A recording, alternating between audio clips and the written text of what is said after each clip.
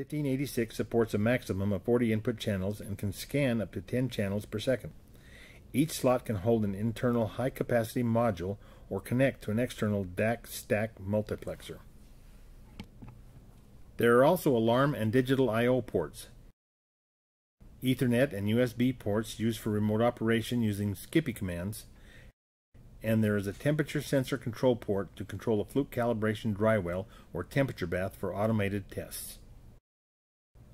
For factory applications, the 1586 will typically be configured with the internal high-capacity module shown here. The temperature sensor most frequently used for factory applications is the thermocouple. Types K, T, and J are the most common.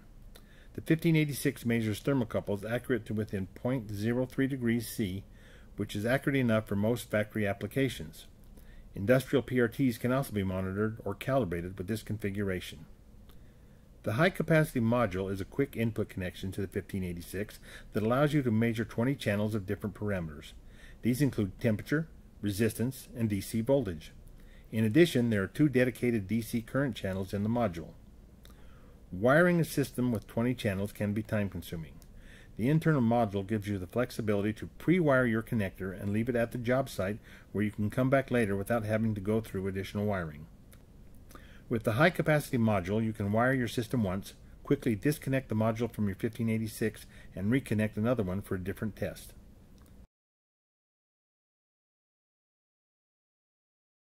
This is the DAQ stack multiplexer.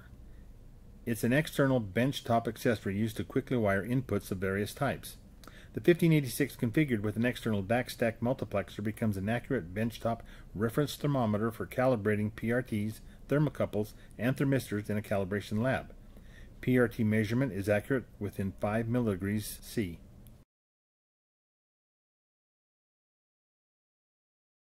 The DAQ stack includes 10 4-wire mini DWF PRT or thermistor inputs and 20 mini jack thermocouple connectors.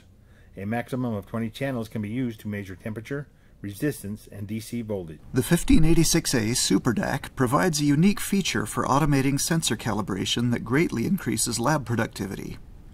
When connected to a Fluke dry well or fluid bath, the Super DAQ can control the temperature source to run the calibration automatically, all within the parameters you specify.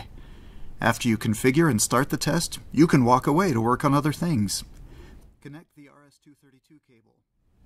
Connect a null modem RS-232 cable to the temperature source control port on the rear panel of the Super DAQ, and to the RS-232 port on the front of the 9142. Ensure that the baud rate of the 9142 matches the 1586A.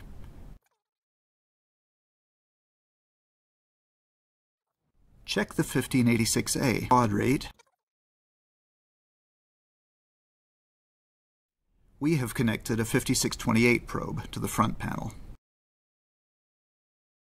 We have connected 3 Type T thermocouples to channels 1 through 3 of a high-capacity module. The high-capacity module is inserted into the slot on the back of the Super DAQ.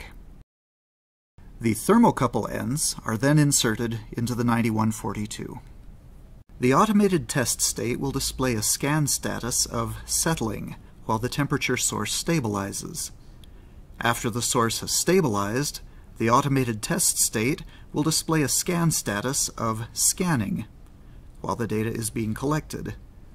Data can be written to internal memory or a USB flash drive during a test. You can select data, graph, or monitor view modes during data collection. To view data, press the Data key. To see a data graph, press Back and Graph keys. You can graph up to 4 channels simultaneously.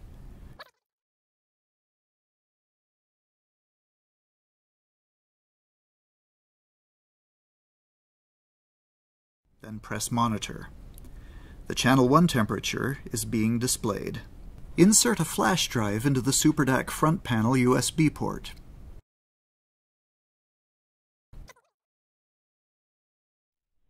Choose the desired file.